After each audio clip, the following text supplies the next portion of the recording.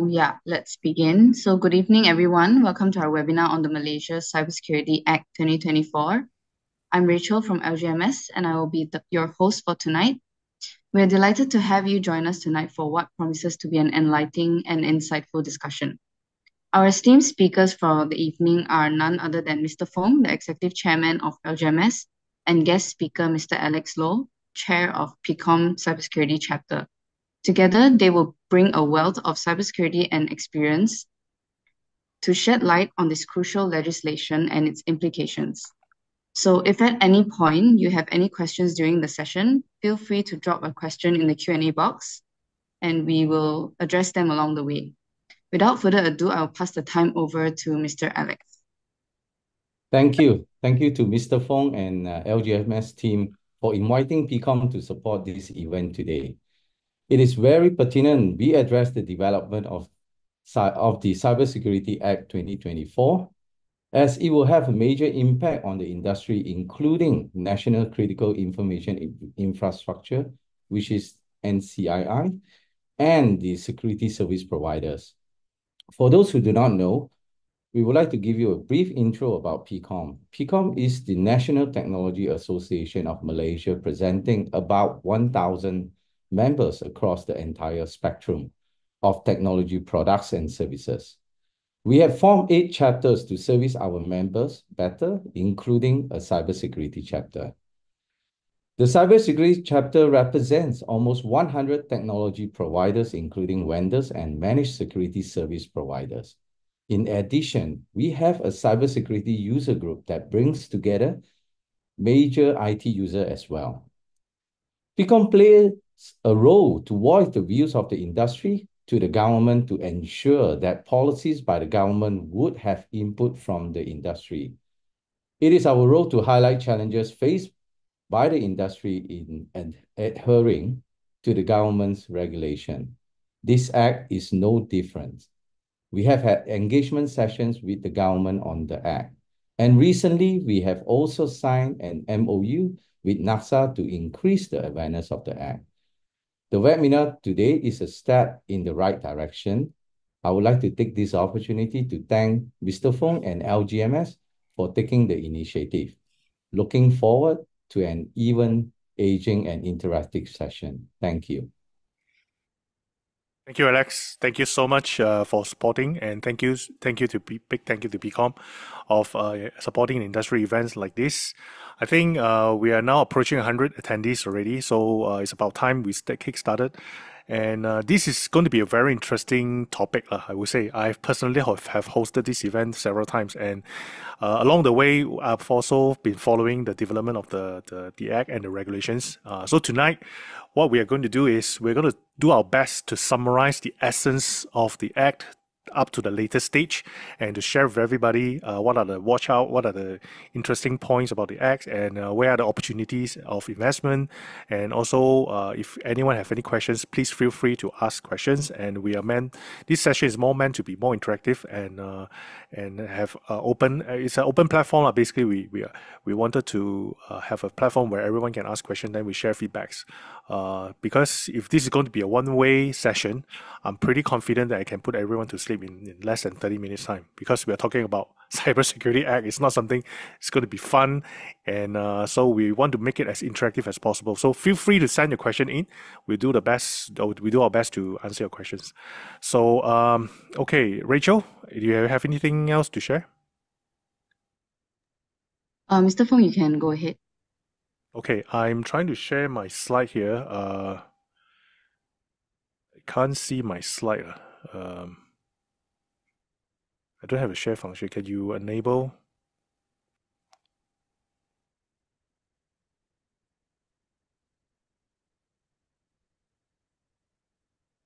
I don't have a sharing function here.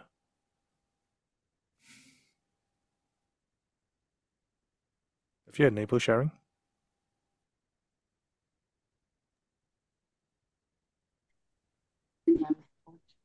Check use the phone. Yeah. Not able to share. Or another way, you can also share from your side if you have the slide.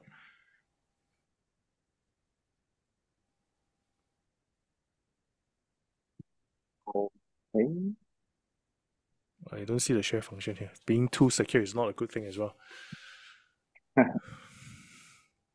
So while you're working on this, let me just share with everyone about this, the latest development. So once the law has been enforced on the 26th of August, and before that, a few days before that, there were 4 regulations, in fact 5 to be more exact, 5 regulations being published. Now these regulations, you can see it as an extension of what the law requires to do. So we are going to dive into these 5 or 4, the 4 main regulations. Namely, are those regulations that talk about compounder offenses, regulations that talks about licensing of service providers, regulations that talk about the requirements of security assessment, and finally the requirements for incident response. So these are the 4 topics we're going to dive in, and these 4 topics is also going to give everyone a clearer idea what is required to be done, as a license, as a player, as an operator in the NCII, and also a licensed service providers. So while we are working on the slide, do we have any improvement, Ken?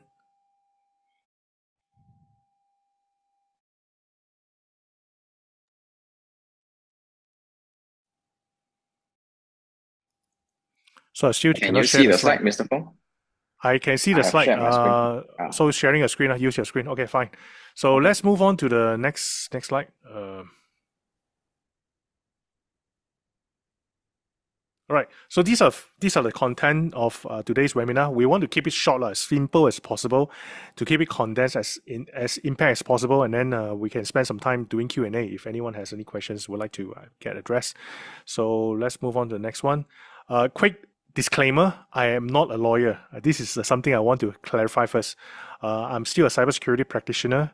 Currently, I'm the executive chairman of LGMS Berhad, and I'm not a lawyer, but my background is pretty much coming from as a practitioner. So I have a background in penetration testing, digital forensic, computer crime investigations. I've co-authored a book called Certified Lead Forensic Examiner Program for PCB in the US, and I'm still very passionate in cybersecurity industry. And you probably have seen me, sharing some interest in cybersecurity over the media before. And today's session is not really my interpretation coming from legal perspective, but my interpretation coming from a cybersecurity practitioner perspective, and also coming from perspective of a business operator. And also today we are very grateful to have Alex with us. Maybe Alex, you can do a self-intro. Hi, I guess yeah, actually, I am also actually started off as an engineer, but more towards to the Cisco and Microsoft. And after that, I've actually gone into the solution side of it, and with the dimension data, and then followed by in some of the MNC boutique like VMware and also Fortinet, Malaysia, and right now I'm actually with NERA. So I'm actually the secretary of PIKOM, which is the office bearer, and also I'm the cybersecurity chapter chair for PIKOM for the last 3 years. So I hold a master degree in finance, and also my bachelor my master degree in MIS and my bachelor in finance. Thank you, Alex, and also thanks to Alex. We have quite an active chapter, cybersecurity chapter under PIKOM's. So we also just had a Future of Cybersecurity event a few months back, and I think it was a quick success. So about LGMS, this program was brought to you by LGMS. LGMS currently, we are currently perceived as the largest independent cybersecurity service provider in the country, namely in the areas of penetration testing, security assessment, and computer crime investigation, digital forensic. We have a joint venture with TÜV Austria. TÜV Austria is one of the oldest certification body in the world, and our role in the joint venture is to provide security testing assessment for the certification body. And right now, TÜV Austria, the cybersecurity test lab, is the only lab that is established outside of European continent, and the lab currently right now is in Subang. And our focus is pretty consistent over the years, and our focus is to provide independent, non-biased cybersecurity assessment to our customer, and hence our major differentiation point is that we do not carry any third-party products.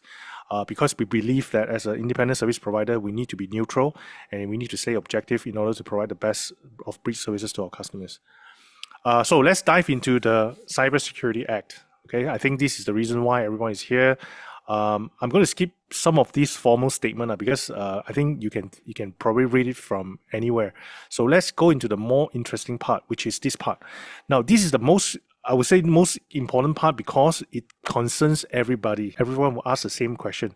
Will I be affected by the Cybersecurity Act or not? Am I involved in this? Do I need to comply to the Act or not? So this is the part where everyone is asking this question. So as part of the Act, there are 11 sectors being named, 11 sectors being listed. These are considered the national critical information infrastructure sectors. Now, which are the sectors? I mean, for most of us, I think we are quite accepted that banking and finances has been regulated for a long time. So this sector is national critical, national critical information infrastructure sector. Of course, the government, national security, and something quite new and quite interesting that we see that was being listed as part of the NCII, including and not limited to water, sewerage, and waste management, agriculture and plantation, right? Trade, industry, economy, and also healthcare services.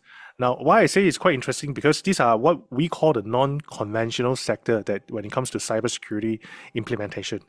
Some of these sectors may have a very matured but yet unregulated cybersecurity situation where, for example, healthcare services, I believe most of the major healthcare operators today, like hospitals, major hospitals, pharmaceutical firms, they are already using digital technologies. They're using computers, they're using network. Many of them are interconnected. But then again, in Malaysia, we do not have a law, an act that mandates cybersecurity protection on these sectors, particularly healthcare. Now, if you do a comparison, right, in the US, we have HIPAA, Health Insurance Accountability and Portability Act, HIPAA. In the US, the act make it very clear if you are healthcare operators, you need to comply with this cybersecurity protection requirements. You need to comply to all the incident response requirements, and you need to submit your, incident report to your authorities. So there are various steps for healthcare operators to follow. Now, in the introduction of this 2024 Malaysia Cybersecurity Law, I'm quite happy to see that healthcare services is now finally is perceived under NCII, and also that they are governing framework that's going to govern the healthcare industry. Because over the years, we have seen quite a number of healthcare industry targeted attacks on healthcare industry. I think if everyone here still remembers, Singapore Health Ministry has suffered a very serious cyber attacks, and even the president's health record was leaked out. And with this introduction of 2024 Malaysia Cybersecurity, I think this is a very smart move by the government to include healthcare, because healthcare not just it doesn't just concern about personal data, because a lot of the time we are talking about personal data, but then again, when it comes to cyber attacks, right, hackers may not necessarily interested in personal data.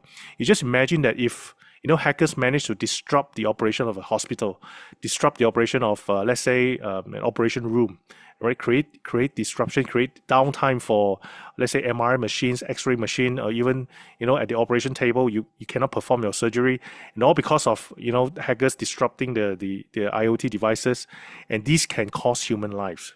And that's the reason why sometimes when we talk about cyber attacks, security incidents, right, a lot of our friends just talk about data leak, data loss, and in fact, it's more than that.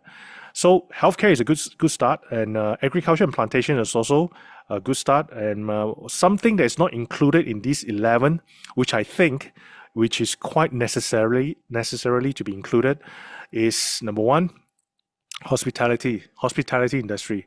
Now, hospitality industry may not be perceived as national critical information infrastructure, but nevertheless, the hospitality industry is also one of the industries that suffered the most frequent cyber attacks.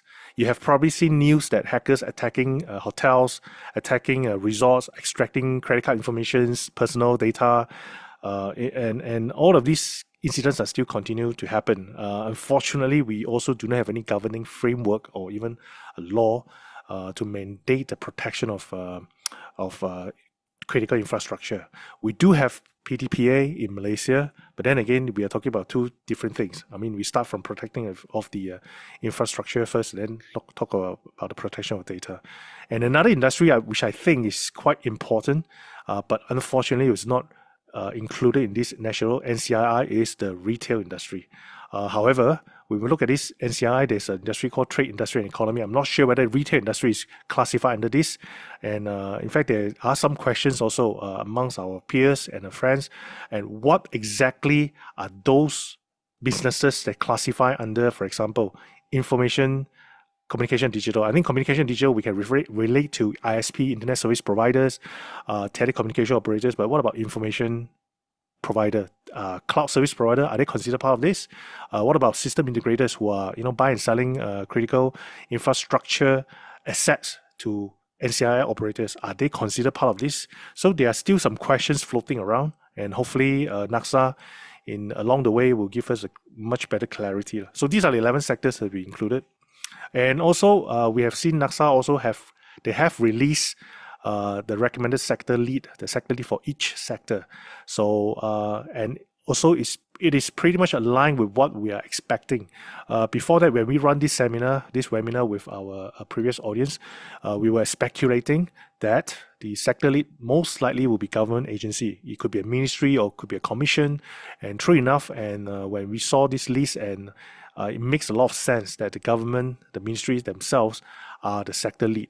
So my hope is that because Malaysia, to be honest, we do not have the perfect record in protection of information security in the government sector. So I'm hoping that with this extra responsibility given to the sector lead, right, and hoping that the government will lead by example by having much better cybersecurity posture when you are a sector lead now.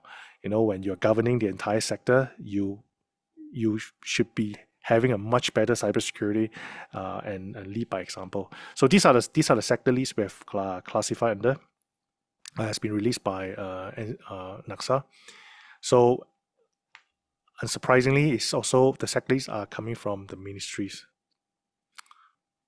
So these are the four subsidiary regulations that I would like to spend more time on. So after the Act, right, we have the Act as a framework, as a foundation. The other four regulations are being mentioned, being released prior to the enforcement of the Act. These are the four regulations. Number one, start with the risk assessment, the requirement for risk assessment and audit. And then the second one talks about cybersecurity incident response.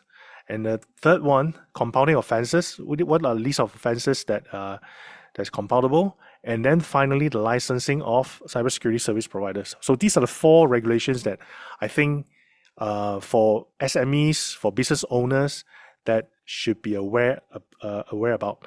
Right. Let's start with first one by one. Compoundable offenses. Now there are a lot of I wouldn't say a lot. There are quite a number of compoundable offenses being mentioned in the Act. And if you look at the figures, we're not talking about 10,000, 50,000, we're talking about six figures. Of course, the fine is up to six figures, but to be exact, what are the actual number, we also do not know. Compoundable offenses also carries a meaning that you do not have to go to court, to receive the compoundable offenses. So, and from the interpretation of the Act, we also have an understanding that the chief executive being appointed under the Act has absolute power to do a lot of things. All right, so this is quite interesting. So these are a list of compoundable offenses. We're not going to dive into each section. We're just going to take some example. For example, this one. If there's any major changes in the infrastructure and new systems, right, the NCII operators shall notify the sector lead, right, of any significant changes within 30 days. So there's a timeline being mentioned.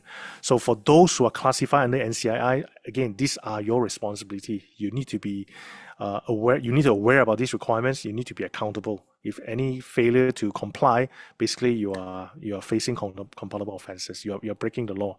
So also another one, you need to inform. This one is a new system. It's a very interesting compoundable offenses which I would like to highlight. Okay, I think we've seen another slide, but it's okay. We will move on to the other slide. We actually have a case studies. Okay, let's move on to the next regulation. The next regulation talks about the period for cybersecurity risk assessment and audit. Now, if you're coming from financial sector, I think this is nothing new to you. I think coming from financial sector, bank negara, security commissions, the regulators have already established a very well-defined penetration testing, vulnerability assessment period. And for all the banking operators, this is not something new. However, for non-banking operators, like if you're coming from let's say agriculture, coming from plantation industry, probably this is going to change the way how you perceive cybersecurity prevention. Because risk assessment is a very critical part of cybersecurity prevention. You do not do risk assessment after an incident happened. You do not do risk assessment after you have been attacked. You do risk assessment as a prevention measure.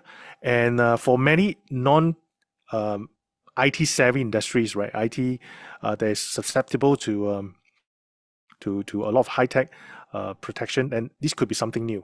We talk about penetration testing on a plantation operator. It could be something new to some operators. So that's why this is a new concept that many of the NCII operators may need to be aware of.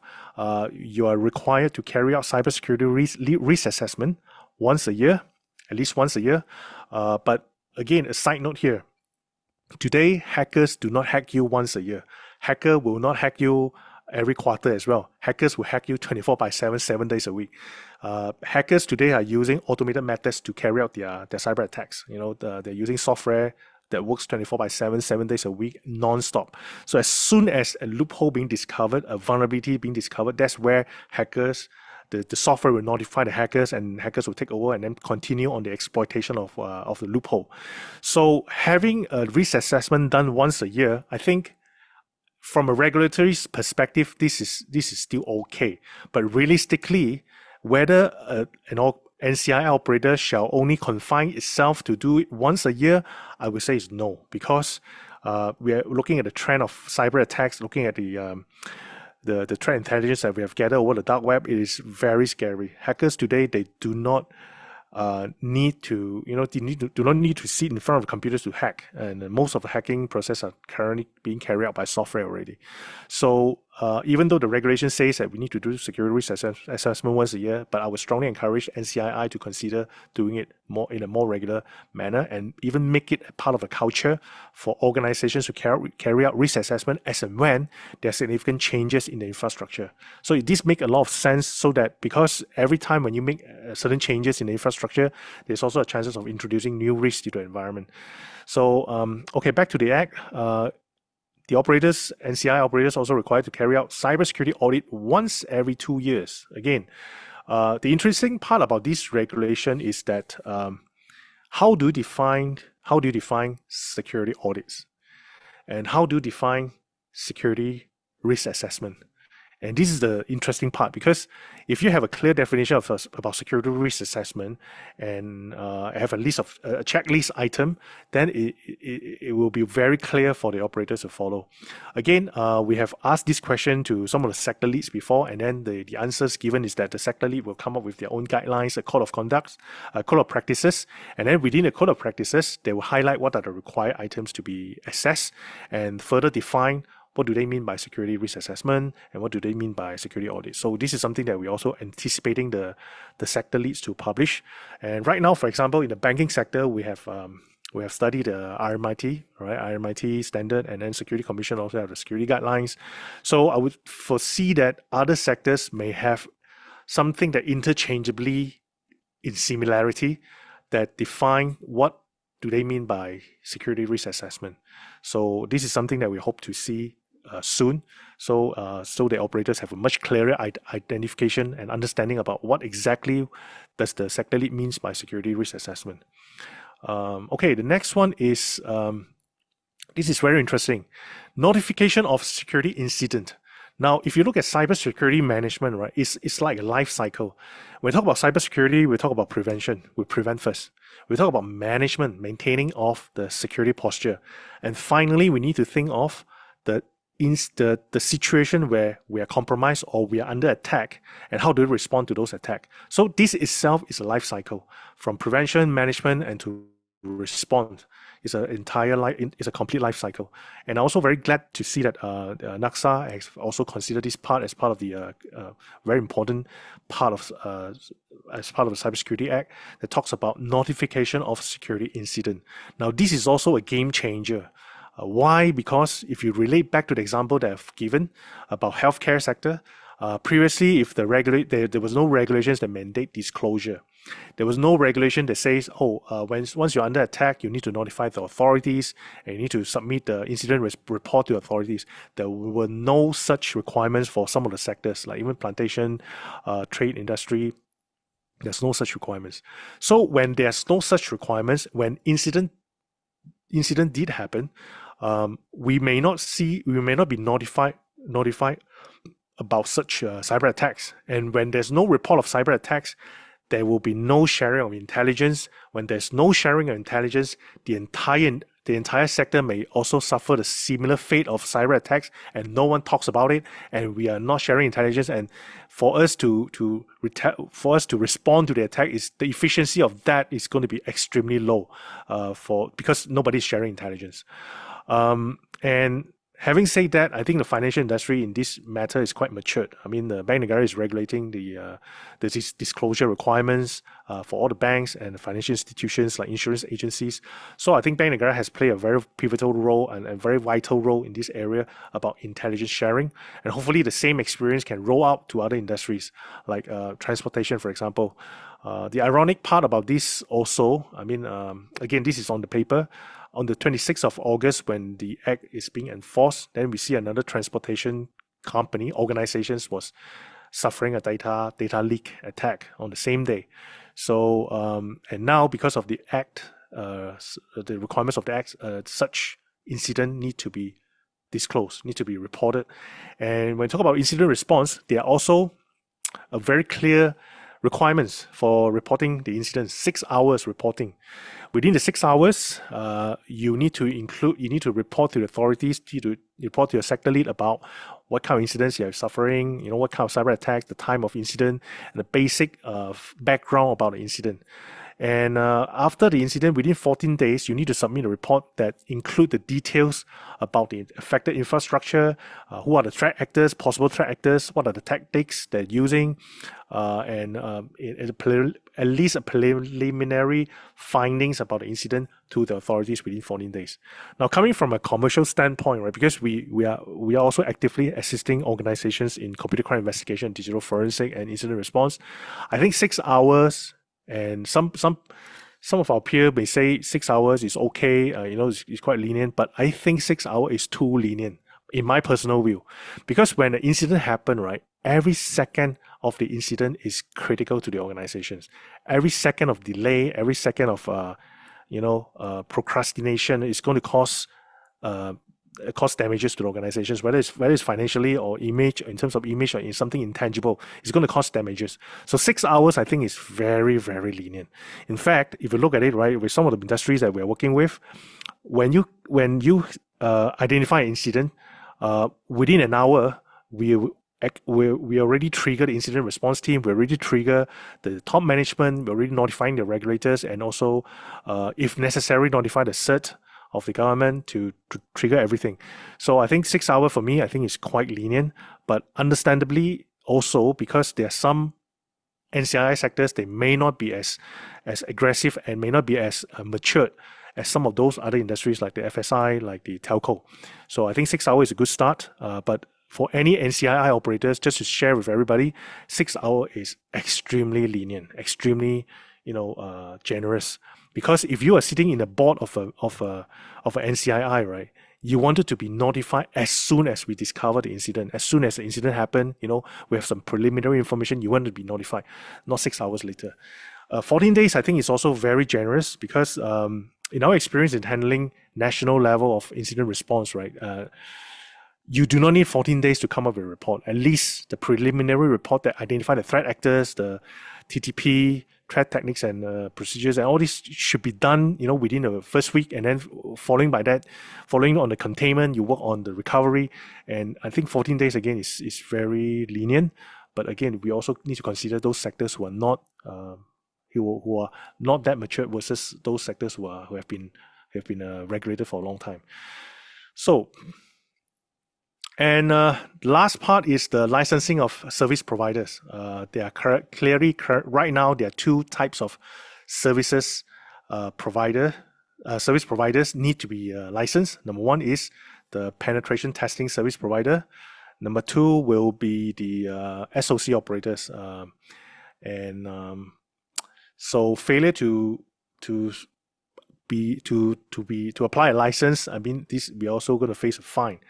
And these are the, for the licensing fee will be 400 for individuals and 1,000 for companies. Interestingly, today, 1st of October, is also the first day where the licensing application is open up to the Malaysian public.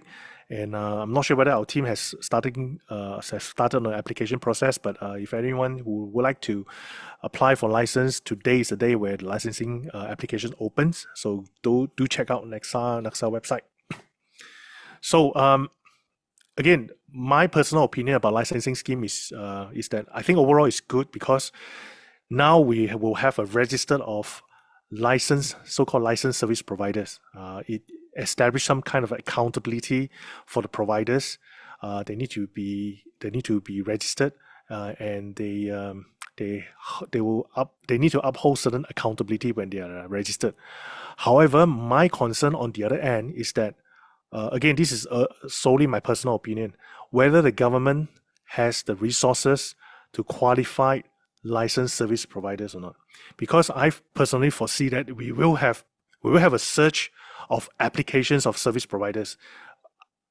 Again, my speculation is that there will be many companies who will apply for license, whether or not they're providing penetration testing services or SOC services.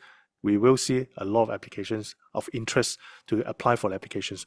My concern is that whether the government, the public sectors have the sufficient resources to qualify these applicants, and also to do a duty and qualification verification about this. Otherwise, if we just register anyone who applies, it really defeats the purpose of licensing.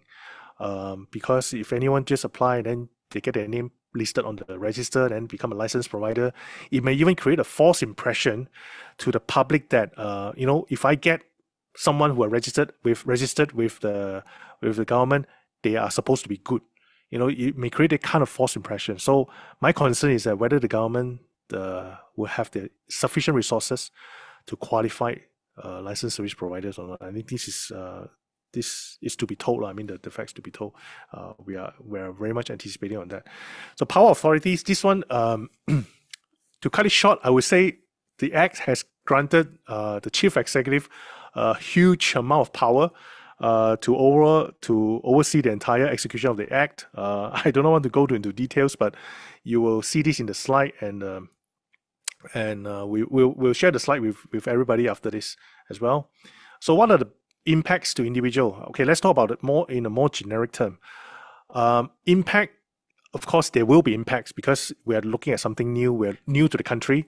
We're looking at something as going to be needs to be adapted by many organizations. Definitely there will be impact. Now, whether the impact is positive or negative is all, it's back to your own perception. Coming from individual perspective, I think as a general public, a normal person, I would welcome this Act because it gives me certain comfort and confidence that now I know that some of the data custodian of my data or some of my service provider, now they have to comply to an Act. They need to protect my data. They need to protect the infrastructure so that my life is not going to be disrupted. I have the kind of comfort in a way. And for companies, it is also like a wake-up call for those companies who have never been looking into cybersecurity seriously and are fortunate enough have not been enduring any form of cyber attacks. This is a good opportunity to kickstart your cybersecurity protection.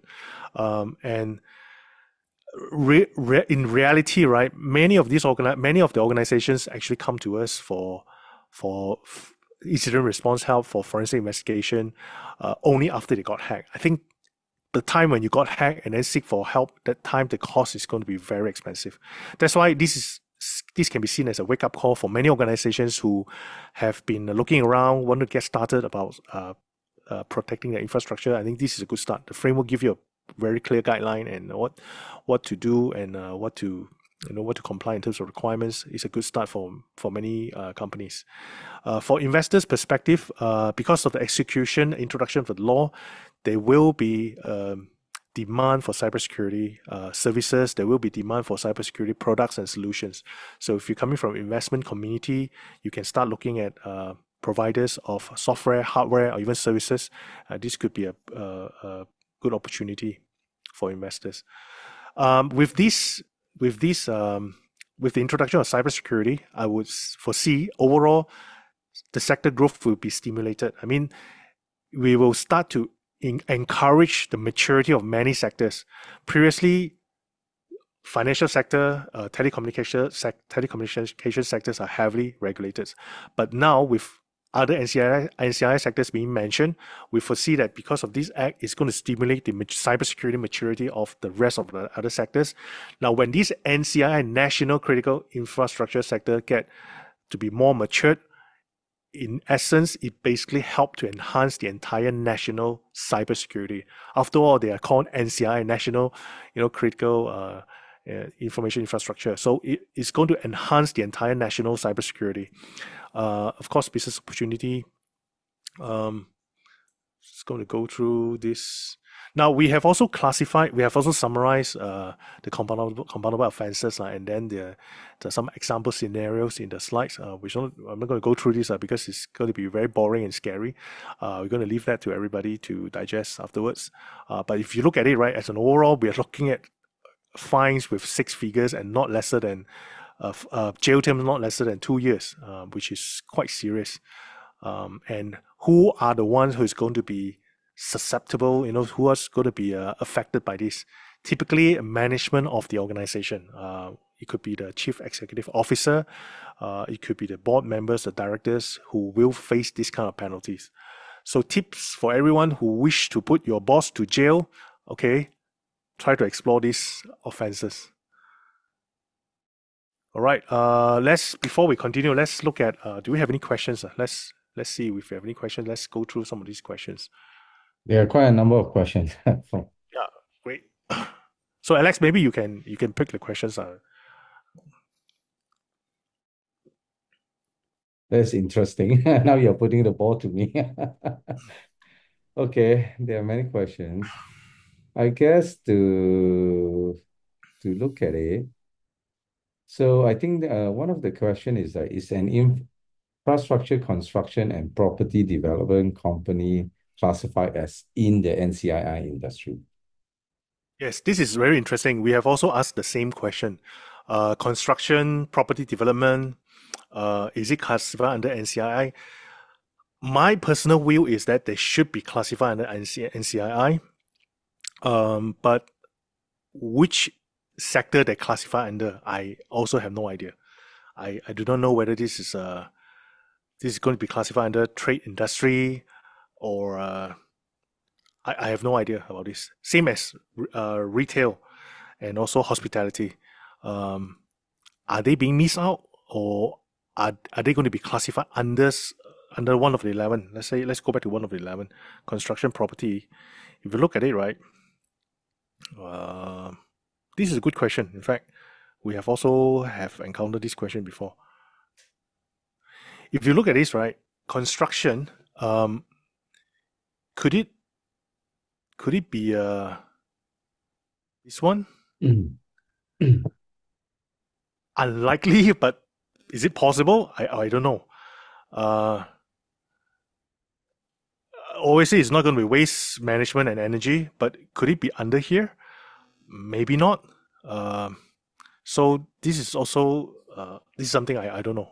Seriously, I don't know. So in summary, is a construction or developer is still fall under the NCII industry. Like it's just the question is like which one, right? My view is yes, because construction property development should be classified under NCII. But under this act, which one do they fall under? I don't have an answer. Yeah. Okay, good. So I would like to go to the second question. I think some is asking is like, especially when you were showing in terms of the, the cyber security risk assessment and also the cyber security audit, right? So I think important is that, is it referred to VAPT or is it going to be different? And what is the difference? I guess there are a couple of guys asking this kind of thing. Yeah, good question. This one, the best person to give you the guideline will be the sector lead. Because as I mentioned before, right, if every sector will have a sector lead and will publish the code of practices. Within the code of practices, most likely you get a definition about risk assessment. What is required within the boundaries of risk assessment. For example, you need to do VAPT for your infrastructure. You need to do a web app assessment for all your web applications. You probably need to do mobile app testing. You need to do source code review, host configuration review, and such things. It's going to be very likely to be defined by your sector lead under your sector. So that's why if you look at the regulations in general, they just say that you need to do it at least once a year. And what are the content? I think it's going to be likely to be defined by the sector leader. All right. But definitely, I think VAPT is confirmed is part of the risk assessment already. Yeah. Okay. I think also they were asking about, I think you were also touching about the 6 hours and then after that 2 weeks later, the more detailed information, right? Yeah. So I think one of the questions they were asking is also important for the audience to know is like, is it a true positive information in terms of providing? In terms of what? Sorry, true positive. For example, the notification within 6 hours upon confirming, right, of the true positive incidents. I think this is one of the questions that. Whether it's a false positive or true positive, right? I think it's still subject to the organization is being affected. I think the whole spirit of reporting is to report what you know. You may not, especially in incident response, to share with you the realistic situation is this. Sometimes when we handle incident, right, we may see something that the hackers want us to see first. We may not be able to dig down to the real root cause, even within the first few days, during the root cause analysis, during the incident response. We may not get the absolute truth about the incident, even within the first few days or so. So we have to have the kind of expectation that we may not get the real positive or false positive or whatever, even though you have started an incident response. Nevertheless, the spirit of these regulations, as how I perceive it, is report first. Report what you know first. At least there are some intelligence that is shared with the authorities. And if there are similar incidents happen within the same industries, we can do this cross confirmation with all this intelligence by the authorities. So I think the spirit of reporting is just report first, without, even though you may not have a confirmation of the root cause, just report first. So again, you may not be penalized because of you're submitting a false positive or maybe a true positive. So I guess also interrelated question for the next one. So some were asking is like whether the licensed cybersecurity service provider, I believe, is not obtained from LGMS, it's more from NACSA. Right? Probably no, it's not coming from us. Confirm. Yeah, we are yeah. not. So that's why I'm answering on behalf of you. Yeah. It is actually from NACSA. You have to acquire the license from NACSA, which is starting today, 1st of October. During Mr. Fong presentation earlier. I think the next question is more towards to like for cybersecurity notification of cybersecurity incidents, right? Are the details made public or only to the government and sector leads? Okay, this one there's no clear publications that talks about the disclosure terms and condition of disclosure So based on our experience looking at the FSI sector, you just report back to your sector lead, and whether or not the sector lead mandate you to disclose to the public due to perhaps public interest is entirely up to the sector lead. But what if you just interpret the act itself is just say that you need to report to the sector lead, and it's entirely up to the sector lead, I would say. But if it's concerning public Mm. safety, public interest, naturally, I would say that the sector lead will mandate you to disclose to the public. For example, let's say I don't know, I'm just using it as example. Let's say the LRT system is hacked, it's almost causing a fatality or almost crash into another rail or whatever. So this kind of incident, I would presume the sector lead will want to have a disclosure to the public. Okay. So I think this is also a question from I would say from a service provider, right? So cybersecurity service provider, they could be part of the larger organization, for example, for a group like a big, Yeah. large system integrator, like for example, for the liability and also any infringement, right? Is it the head of the service provider, which is cybersecurity, or the head of the parent company will also help Yeah. responsible? Yeah, this is a good question because some conglomerates, they do provide penetration testing and security operations center services. So the question is that under one company, you have different departments. When there's a dispute happen, who will be accountable? I think if you look at the licensing scheme, right, it's licensing directly to a company. It's not to a department of a certain companies or not to a subsidiary of a certain company, unless the subsidiary is a company by itself. Because if you look at the licensing schemes, there's only two categories. One is individual, another one is company only. So to answer this question, I think if you are a conglomerate, it's licensed under you as a conglomerate. And that's how I see it based on what is being published in the regulations. Okay, thank you. So this is also an interesting question. They were asking is how to define an attack incident that required to report to the authorities, right? How to define an attack that required to the authorities. The incident may be from a group of device or some identity hijack, etc. Yeah, and sometimes incident may not be intentional. This is something that need to be defined very clearly. Sometimes incident can be due to unintentional misconfiguration. We have seen cases like that. A customer thought that they're under attack, under DOS attack, but eventually it's just a misconfiguration of the firewall. And these kind of incidents do happen. Now, whether or not any incidents or certain incidents need to be reported, I think the best party to answer that will be your sector lead. As a best practice, I would say, I mean, again, coming from working with the regulated industry for over 2 decades, right? The way how we see it is that any incident, doesn't matter what kind of magnitude, it shall be reported. At least if certain incident, even at the initial stage, may not exhibit too much of an impact, but if you have reported the incident, it actually gives the regulator a much better clarity, just in case the incident later evolved to be a much larger scale of become a cyber attack. So I would say the best practice is report the incident. Of course, in-house, internally, you also should have a qualification process to qualify what is perceived or defined as an incident. So internally, you should have a guideline, SOP, for people to have a better definition. And in general, I would say you should report to authorities, to your sector leads for incidents, for Okay. even. All right, good. There's definitely questions people will ask whether power, waterworks are part of the NCII, even they are, Absolutely. right? Because I thought I would answer on behalf of you as well. Yeah. Thank you.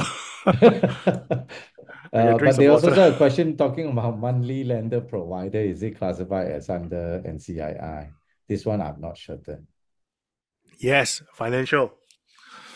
You see, the way Okay. how I see it is this. Of course, when you want to roll out an act, right? It's not an overnight thing. You cannot do it overnight. It's almost impossible to do it overnight.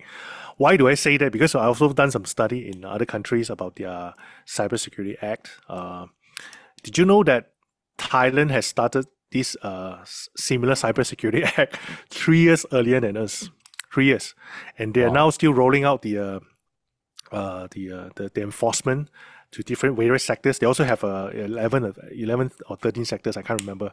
But also, they're also rolling out the act to different sectors, and it takes time, for the act to cascade down to organizations of various sizes. Typically we look at the large organizations first, and the more critical organizations first. But eventually, it's going to cascade down to smaller organizations and medium-sized organizations that's less critical. But eventually, it's going to cascade down all the way from top to big to small. It takes time. All right. And then back to this question: is money changer as part of the NCII? I would say yes, because you're classified under financial sector. But how soon it's going to cascade down to money changer industry, we also don't know. The entire exercise is going to be driven by the government, and looking at the current administration, looking at how fast they pass the bill, and how fast they enforce the act. I think they are very fast lah. So just get ready lah. Okay. So there is also another interesting question. What is your opinion about Cybersecurity Act coordinating with other laws like the PDPA and the CMA to address the overlapping issue of data protection, privacy, and cybersecurity? Yeah, this is a perfect question. It's an excellent question because data protection is very much coexist with the Cybersecurity Act. Now, Cybersecurity Act mandate the protection and of critical information infrastructure. You talk about infrastructure protection. If you look at data protection can be a subset of part of the infrastructure. Data lives on the infrastructure.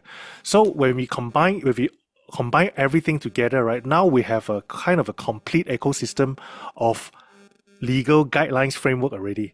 Because previously when we do not have this Cybersecurity Act, we solely depending on the regulators, sector regulators themselves to come up with their own regulations. Like Bank Negara come up with the MIT, Telco have their own standard, MCMC have their own requirements. So now with this act in place, it's creating a blanket of protection for various industries in conjunction with the PDPA protection.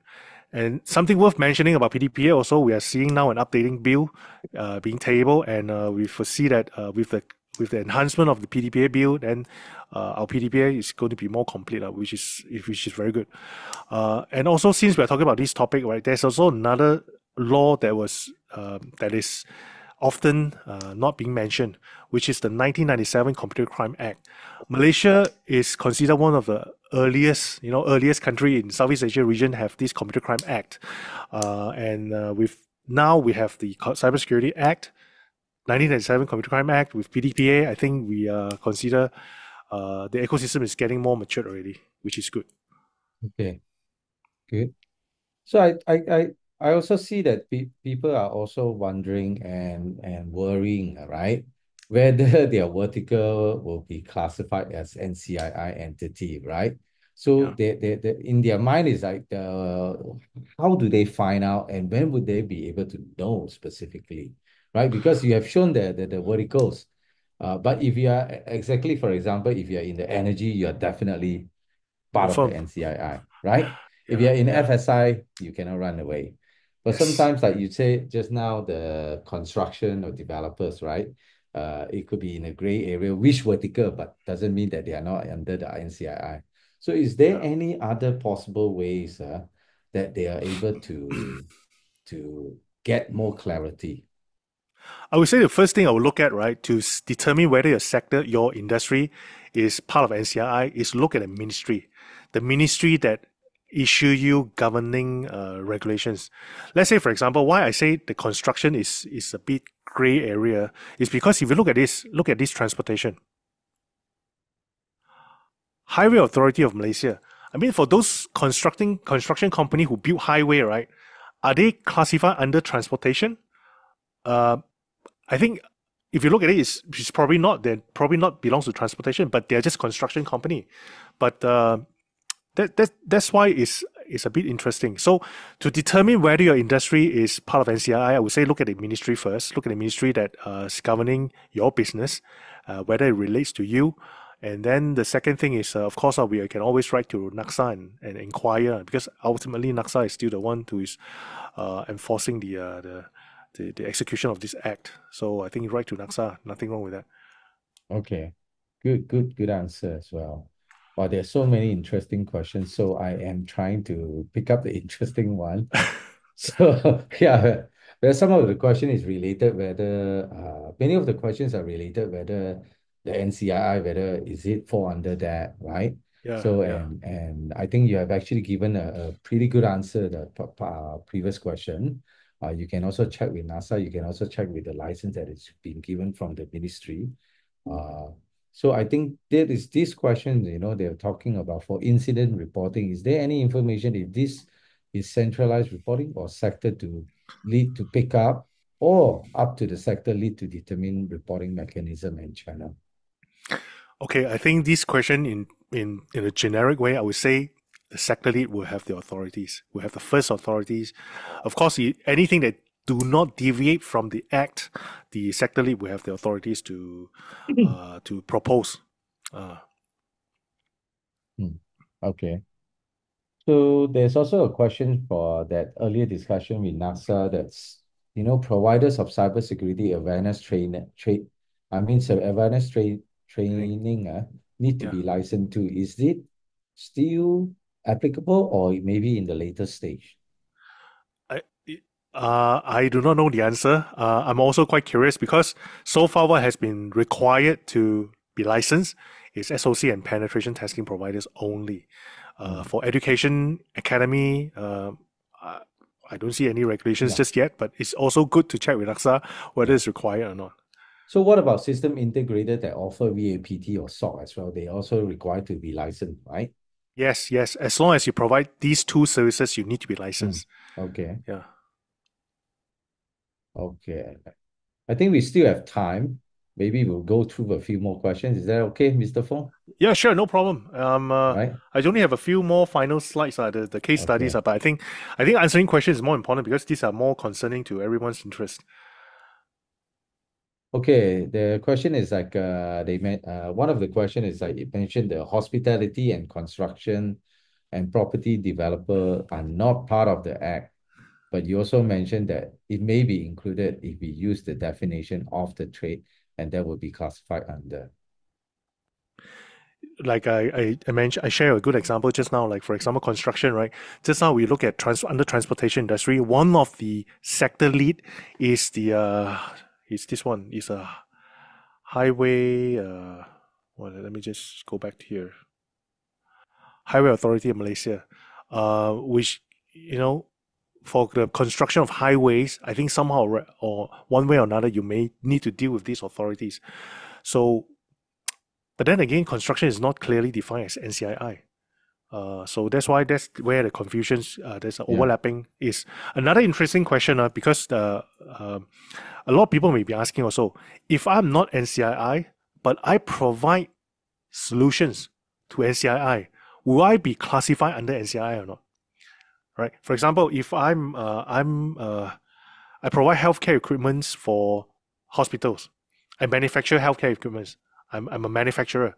I manufacture a very simple, let's say, plastic syringe. But I'm not coming from healthcare because I manufacture many other things. Just plastic syringe is one of the things I manufacture. I also manufacture plastic bowls. But am I classified under healthcare?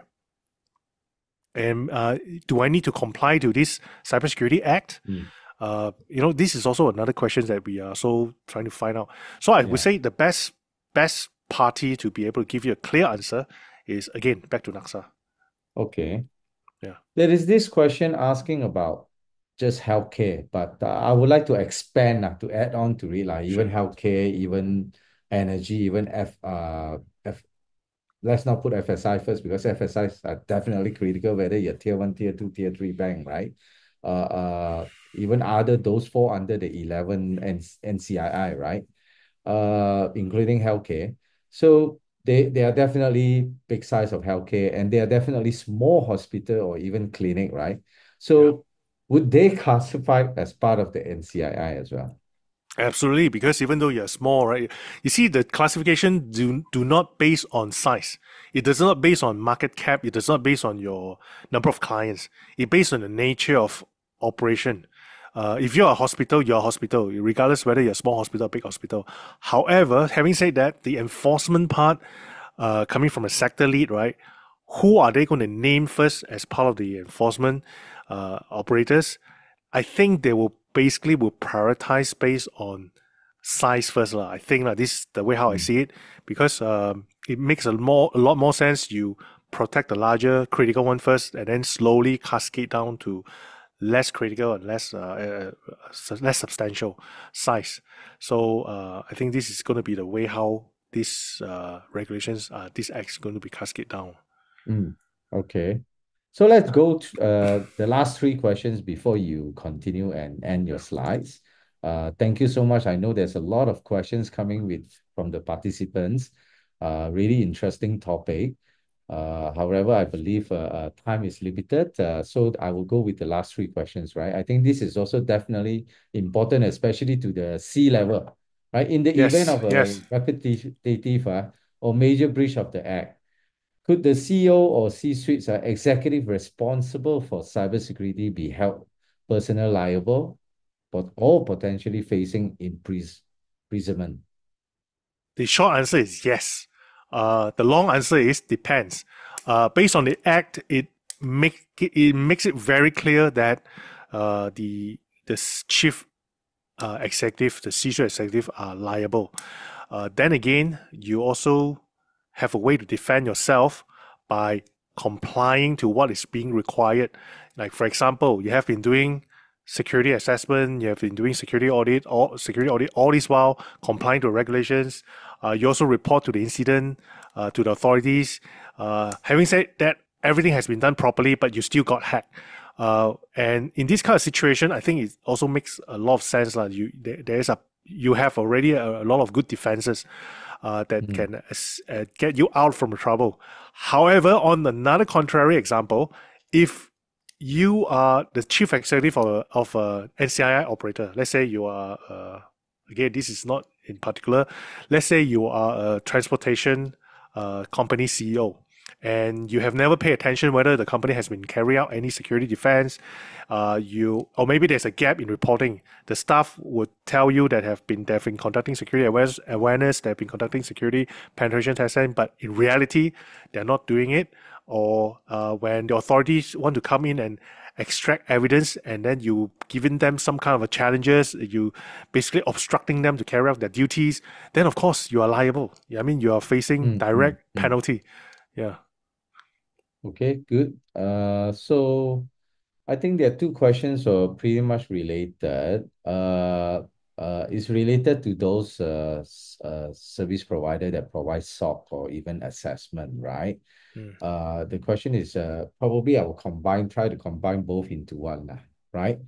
So even cybersecurity assessment, so the question is do they need to also apply for license first with NASA? Or even the question related to that, I used to provide the services to the NCII, but not now. So do I also need to apply license? You know? Again, I'm not sure whether you need to apply license, but if you look at the act, right, any service provider that provides services, you should apply license. Yeah. But whether or not you are providing to NCII, I think that may not be a priority question. The priority question is that if you are providing such service, you should be applying for license. Yeah. So because one day or the other, if you're doing this kind of consulting services, you also want to expand your business, right? Yeah. So eventually you will hit into NCII. So for a safeguard, it's better to apply. So even their questions is related to like SOC or APT. For example, you get from overseas provider, right? Directly, right? So how do you comply with this? Okay, this is a good question. There are two situations that you do not need to have a licensed provider to provide you the two kind of services. The first one is if the operators, if the service providers who are providing penetration testing, SOC operators, are not local, you do not need to ask them to get a license. Another one is if these providers are within your organizations. Let's say you have a department that's providing pen test, SOC, they do not need to be licensed to provide the service to your own group. Okay. Yeah. So this last question is actually from me, Mr. Fong. Yeah, sure. I'm speaking on behalf of a provider because I'm a provider, right? Yeah. So I offer certain services, may not be in Malaysia, but in other country. But I guess it's talking about like license, right, in Malaysia for a provider to get the license? Is it very stringent, or do you have any at least clue how what are the steps, or is it going to be complicated, or is it going to be easy? Based on what we have read on NACSA website, because it's just open today, it requires you the basic information, like for example, your SSM records, if you're registered as a company, if you're registered as an individual, your background information.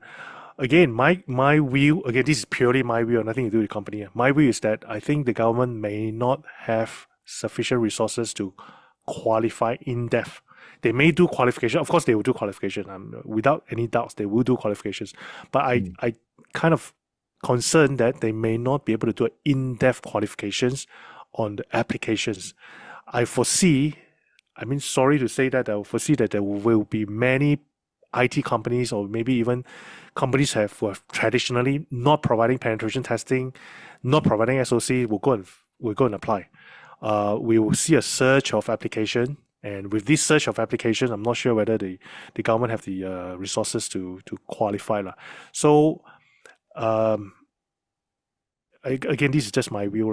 My view is that I'm more concerned that people at later stage telling the clients that, hey, I'm a licensed pen tester by the government and I must be good. That kind of a false impression, because the licensing scheme itself is not solely based on merit. It's not solely based on qualifications. And this will create a kind of false impression. I'm going to share with everybody a real example why I do have such concern on licensing. Because if you look at certification perspective, right? A good example is LGMS. We are a PCI qualified security assessor and approved scanning vendors. For us to obtain the license to audit, to issue a certification, we have to go through hell process. You have to go through qualifications every year at an individual level, at a company level. We have to have insurance, cyber insurance coverage. We need to demonstrate these proficiencies. We will be audited by the PCI Council. We need to submit our report for audit purposes. There's a whole lot of things they need to prepare in order to maintain the license. And this is how we compare with the licensing scheme issued by the government. Does the government have the kind of resources to go through a merit-based, qualification-based licensing or not? If not, my next concern is that there'll be a lot of license providers that may not entirely providing the services that what we're expecting. Yeah. Thank you so much, Mr. Fong. Maybe you want to carry out on your last few slides? Yeah, just last few slides. Basically, we have shared a few case studies. This one is coming from a transportation company. If you are coming from this sector, what should you be doing? So you're looking at preparation. Prepare yourself first. How do you prepare yourself? Performing risk assessment, performing audit, and then you should also start looking at maintaining it. Once you have prepared yourself, you know what are your weaknesses. You apply security countermeasures. You follow best practices, follow ISO standard, and finally look at this part. This is a part that often overlooked. This is the part that we talk about incident response. Incident response, where you need to have the policies and procedures in-house to tell your employees how to react to cybersecurity related incident, and particularly if you're part of NCII, how to work with authorities, because there's one of the compoundable offenses that talks about failure to assist to allow the authorities carry out the investigation, meaning that if there's a cybersecurity incident happen, your sector lead may have the authorities, or even at NACSA level have the authorities to come into your premise to secure evidence. And in the process of securing the evidence, if there's any obstruction of the officers in carry out their duties, you will face you are basically breaking the law. You are basically committing offenses, and you're liable. So these are the things that you need to start considering. So where do we start? Start by looking at our current policies, procedures, looking at whether we have sufficient documentations and guidelines in-house or not. Again, we have also prepared a simple checklist, a simple questionnaire for everybody who attend this webinar. At the end of this webinar, I'm going to share with you a link. You follow this link. Basically, we're going to give you a very simple survey. Just go through a simple survey. We will tell you how close or how far are you when you talk about the Cybersecurity Act compliance. So stay tuned. We are preparing the link. So after this, we will share with you the link. So go through the assessment. And with the assessment, basically we tell you how close or how far are you from the Cybersecurity Act. So just keep it simple. If you are part of NCI, just look at these three things. Prevention. You have to have policies, procedures, documentations that talk about prevention so that we can start following.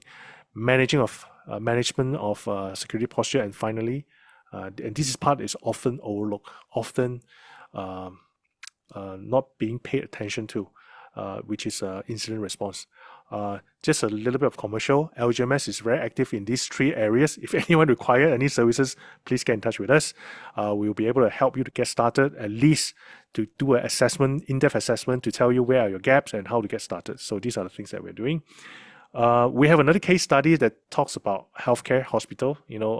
Again, the same thing, same three principle applies. Look at your prevention mechanism right now, policies and procedures. What do you have? And also management of cybersecurity. Finally, response. Opportunities. I see some questions talking about the opportunities for of the entire industry. Now, I would say coming from the demand perspective, there will be demand for cybersecurity services, solutions, product. In fact, speaking on behalf of the company, we do see inquiries coming from non-traditional sectors. That means non-regulated sectors. We start to see the trend is growing.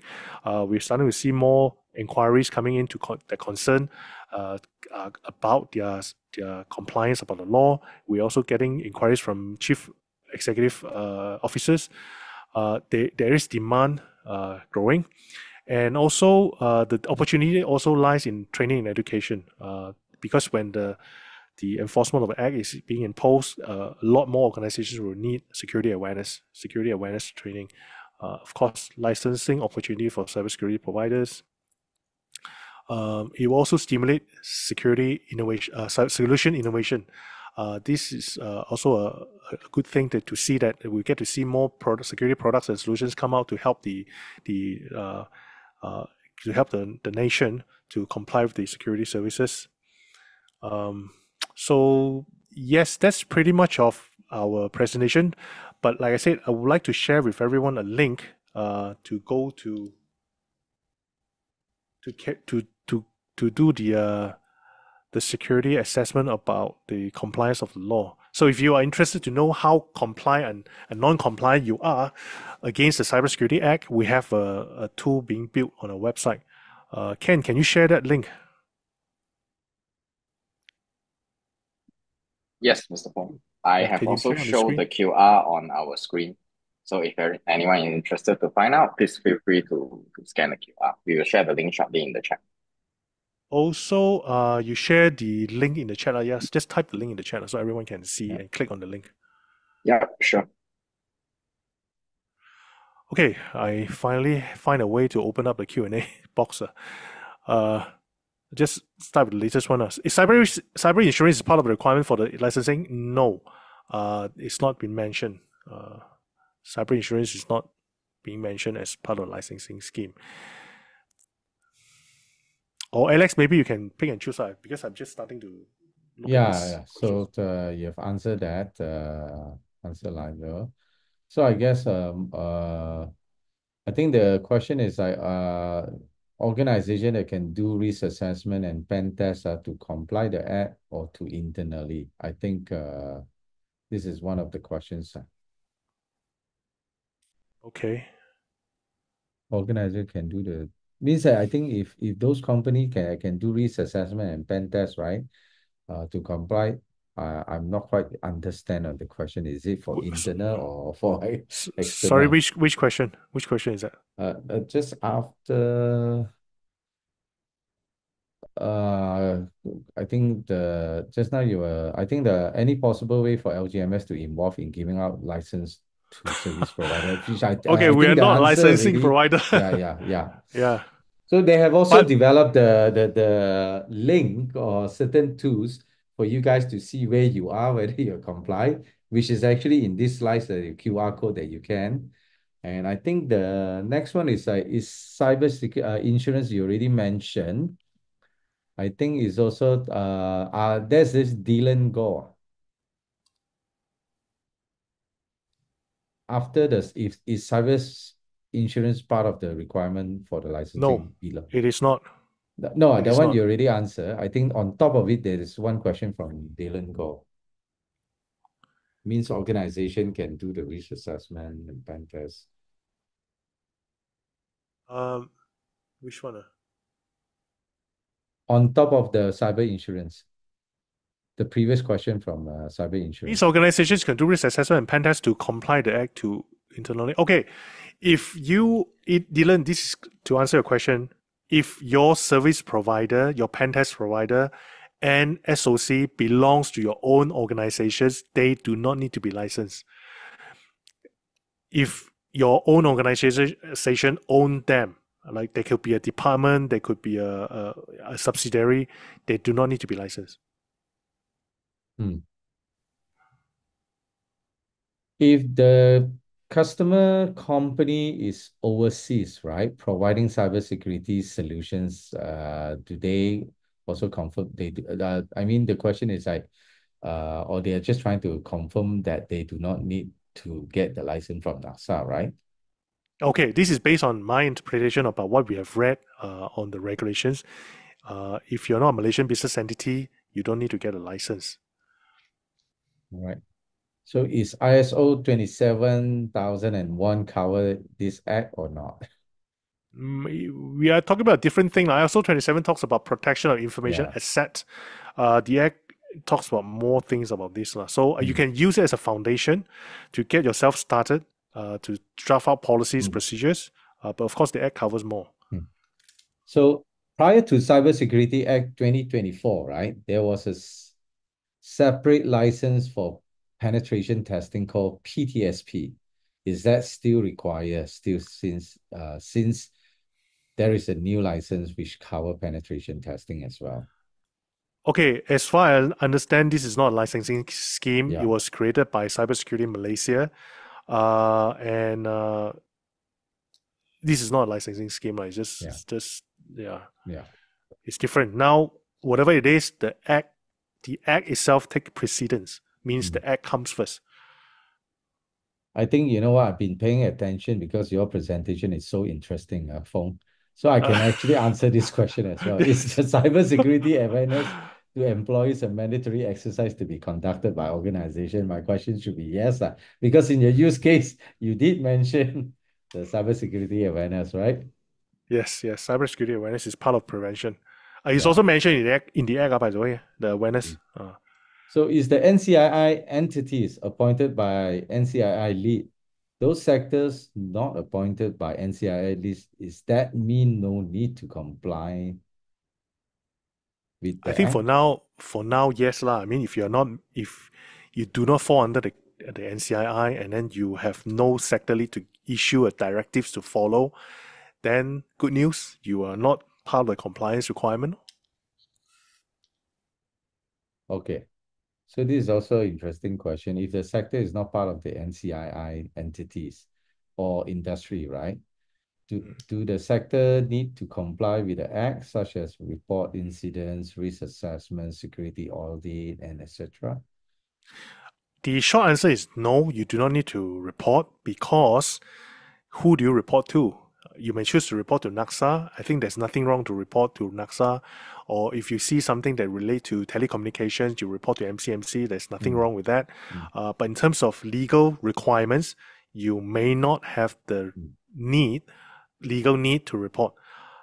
In contrary, if you're part of NCII, by law, you have to report. I think for safeguard, it's better that the user should, I think, reconfirm with NACSA whether they fall under the NCII, Yes, rather than best to assuming, reconfirm. right? Yes.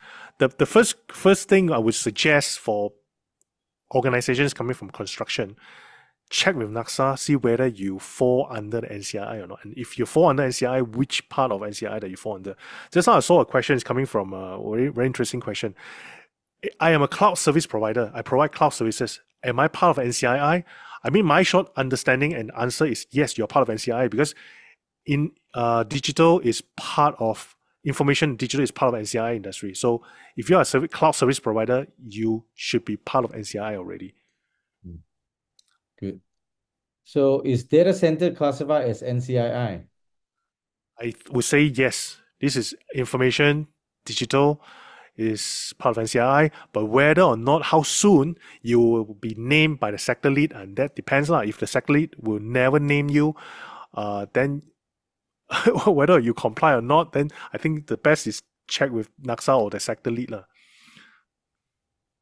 Okay, there's still many questions. Maybe I'll just jump now because we Yeah. a couple more, and then we will just go into the ending lah, right? Does the cybersecurity risk assessment, I think this one I covered earlier on. This one I also covered earlier on. Yeah. So this one I also covered earlier on. So I guess is the last question I will have is based on the question here. Is that okay? Oh yeah, we have from Woon Tai Hai, right? Oh, Mr. Woon. Mr. Woon, do you think Not sure whether it's in KL or not. the BNM RMIT will be revised with this new act? I think If it may, yes, yeah. what expect? Okay, I think the regulations will need to be aligned with the act because eventually, right, the act always comes first. And if there's any contradiction in between both, the act will take precedence. Meaning that if there's any requirements mentioned by the act and also there are requirements mentioned by, let's say, the RMIT, and the RMIT has a lesser or less demanding requirements, the act will take precedence. The act will be the prime target to follow. I would expect RMIT will be enhanced to further co-align with the act. This is something I'm kind of anticipating. It will be revised to be aligned with the act. But looking at it, right, RMIT itself is quite matured already, quite matured because it defines the regular period, regularity of how often organizations conduct penetration testing, VA, and all that. I think it's quite matured, but with the act, I foresee there will be some enhancement, but I wouldn't say it's a major enhancement needed. Okay. Okay. So, all right. This last one actually have three questions. Wow. These questions have three questions in it. Number one, if company is overseas, no need license to practice. That is the question. But supporting Malaysia company being ICT. I think the question is more like if you are actually having local entity, then you have to have the license, right? No. If you're having a local entity that receives the service, when you're a receiver of the service, you don't need to license. But if you are the provider of the service, Yeah. you need to be licensed if you're local. Yeah. If you're the provider of the service but you're not local, you don't need to be licensed. However, there's a caveat here. I also have seen I see some government officials giving an answer is that if you are an international entity, you wish to provide services to a local entity, you need to have a business entity here to be licensed. Yeah. Meaning that your business representative here need to be licensed. Yeah. And that itself gives me some kind of confusion also, because what do you mean by representative? Does it mean that a subsidiary of this service provider, or maybe the service provider, need to register a new entity here to be licensed, or how? I am not sure. That's I why. guess, yeah, I guess, for example, I mean, these days, a lot of people going into the subscription models, right? Typical example, like Hacker One is one of the VAPT Bounty. as well, right? Yeah. About 1 3, Yeah. right? Yeah. But they don't have an entity over here, and their route to market is actually through any system integrator. Line. For example, the system Yeah. integrator is actually reselling their solutions to one of the NCII. And I think the system integrator have to be licensed, This right? case, yes. Yeah, I would say yes. Yeah, makes sense to license. You see, at the end Wow. of the day, a licensing scheme, why do we want to have a licensing scheme? We want to establish accountability, right? We want to establish accountability for whoever who is selling these services. So in that case, yes, the SI need to be licensed. Yeah. So that's all. Thank you so much, Mr. Fong, and thank you Thank you. to everyone attending this webinar. Thank you, everyone. And again, we have shared the link if you're interested to take the survey about the assessment about your companies against the Cybersecurity Act. There's a free survey we have developed on the website. Just go to lgms.global/follow. And with the lgms.global/follow, you get to also subscribe to our channel for free. We on and off will publish latest cybersecurity industry information in our channel, in WhatsApp and Telegram.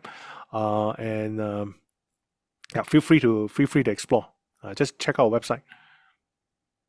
Thank you, anonymous Thank attendee. you, everyone. Thank you so much. Thanks, everyone. Bye, Bye bye. Mr. Bye. Good night. Good night.